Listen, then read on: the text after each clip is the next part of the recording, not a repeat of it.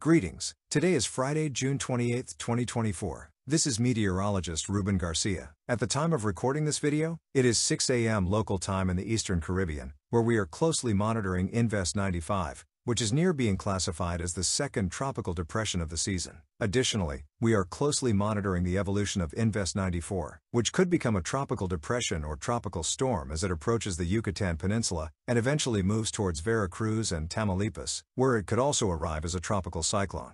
Furthermore, the National Hurricane Center has marked another area with development potential that will have a similar trajectory to Invest 95, moving entirely westward, eventually reaching the Eastern Caribbean. In this image, you can see the perspective of the tropics from the National Hurricane Center at 2 a.m., maintaining a 30% chance of tropical depression development related to Invest 94. Therefore, residents of Belize, the Yucatán Peninsula, Veracruz, and Tamaulipas should be very attentive to its evolution. On the other hand, the National Hurricane Center continues to increase the development chances of Invest 95, which currently has an 80% chance of developing into a tropical depression in the next 48 hours. It is important for residents of the Lesser Antilles, particularly the islands towards the central and southern regions, to be very attentive, as it seems it could arrive as a hurricane in this region during Monday hours. It will eventually continue on a trajectory south of Puerto Rico and the Dominican Republic, but close enough for the Dominican Republic, Haiti, Jamaica, and Cuba to continue monitoring its evolution. We cannot rule out the possibility of it moving towards Central America and the Yucatán Peninsula.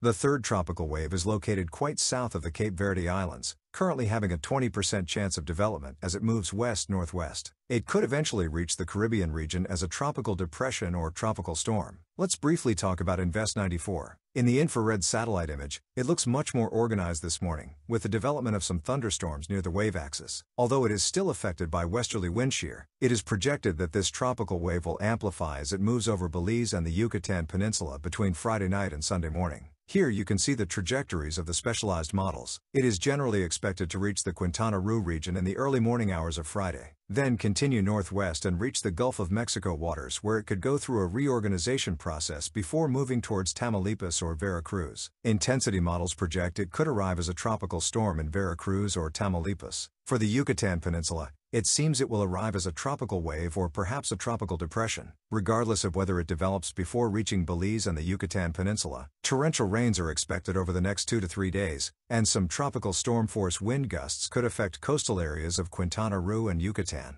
In the video I recorded yesterday, we talked about the accumulated rainfall estimates expected for these areas, including Veracruz, Tamaulipas, the Yucatán Peninsula, Belize, and the Central America region related to a Central American gyre. Now let's talk about Invest 95, which represents a major threat as it could become the first hurricane of the season. This tropical wave looks very impressive in infrared satellite images and is near being classified as a tropical depression. It is projected to become Tropical Storm Beryl and potentially Hurricane Beryl when it approaches the Lesser Antilles during the night hours of Sunday or Monday morning. The probability of it affecting the southern half of the Lesser Antilles continues to increase, so residents should start making preparations. In terms of trajectory, there have not been significant changes. There is a good consensus on a generally west or west-northwest movement, reaching the Lesser Antilles and eventually moving over the Caribbean sea waters. It is projected to pass about 250 to 300 miles south of Puerto Rico and about 200 to 250 kilometers south of the Dominican Republic. Although we are confident it will stay south of Puerto Rico and the Virgin Islands, our followers in the Dominican Republic and Haiti should stay alert for any changes, as any deviation northwards could put them at higher risk. However, the high pressure will be very strong, so the chances of it gaining much latitude are low. Currently, the highest risk of direct impact seems to be for eastern Cuba, Jamaica, and then Central America and the Yucatán Peninsula.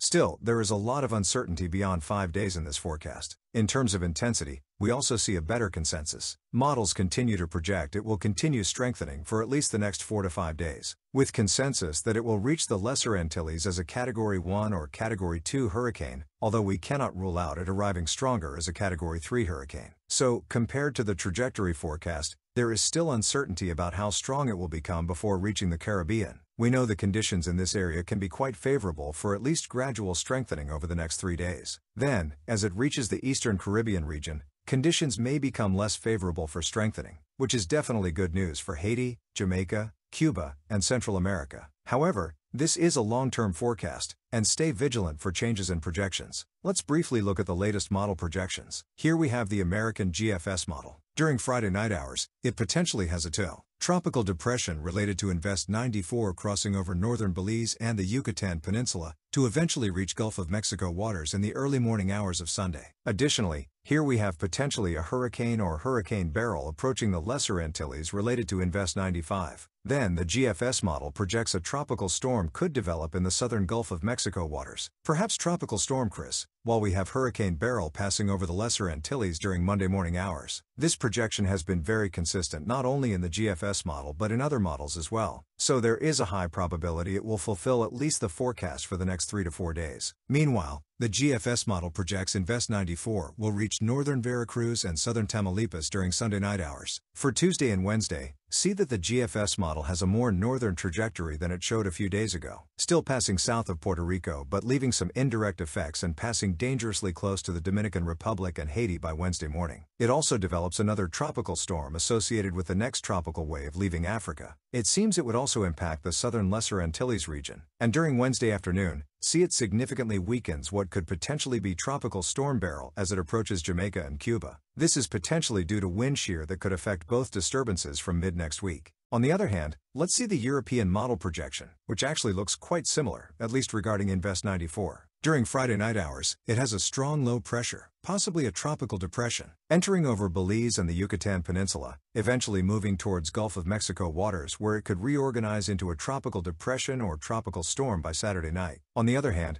we also see here potentially a Category 1 hurricane related to Invest 95 approaching the Lesser Antilles. In this case, the European model has a tropical storm moving towards the east of Veracruz and Tamaulipas as a tropical storm entering eastern Mexico by Sunday night. The potential Hurricane Beryl. See that the European model agrees with the GFS model in that it should pass through the region during Monday morning hours as a Category 1 hurricane. Then, in the medium and long term, passing south of Puerto Rico, south of the Dominican Republic, and approaching dangerously close to Jamaica. Here we see a notable difference with the GFS model, as it has a more southern trajectory, eventually reaching northern Nicaragua and Honduras. When we compare this, it is a very notable difference because the American model has this potential cyclone over Cuba or Jamaica, while the European model has it over Central America. So, as I said, we are very confident in the trajectory for at least the next 4 days, but there is a lot of long-term uncertainty, especially with the intensity forecast. In terms of probability, see that different model members have a lot of consistency that it should move over the Lesser Antilles arc, particularly between Dominica, St. Lucia, Barbados, St. Vincent, and the Grenadines, where in my opinion they should already start considering that it is very likely that a Category 1 or Category 2 hurricane will affect them during Monday hours. Also, in green, see that there is a lot of consistency in it remaining about 250 to 300 miles south of Puerto Rico, so the risk for Puerto Rico and the Virgin Islands is quite low. Although probabilities favor a trajectory south of the Dominican Republic, I ask that you remain attentive to any changes in the long-term forecast. We really don't know with certainty where it might head, but this includes eastern Cuba, Jamaica, or even Central America and the Yucatán Peninsula by the end of next week. We will have many days to observe what will happen when it moves through this region. This morning, we really don't have consensus. Well, that's all for this morning's update. In the afternoon or evening, I will record new videos to provide updated information. It is important that you check if you are subscribed to my channel. Go to the bottom of the video to the red button that says subscribe, click it, and then click the bell to get notifications when I record new videos. I hope everyone has an excellent Friday, and please stay tuned to Hurricane Info. Goodbye.